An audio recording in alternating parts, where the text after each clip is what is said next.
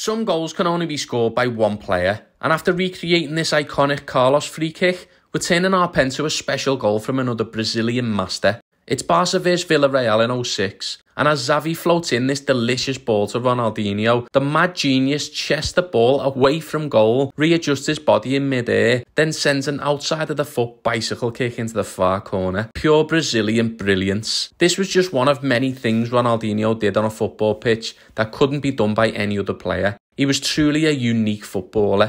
One who played with freedom and a smile on his face, and who was capable of the simply outrageous. And that's why everyone wanted to be like him. So let's finish with some abstract tiempos for that magical right foot. And there we have it. Ronaldinho with another moment you can download for free as a phone wallpaper. Just hit the link in my bio.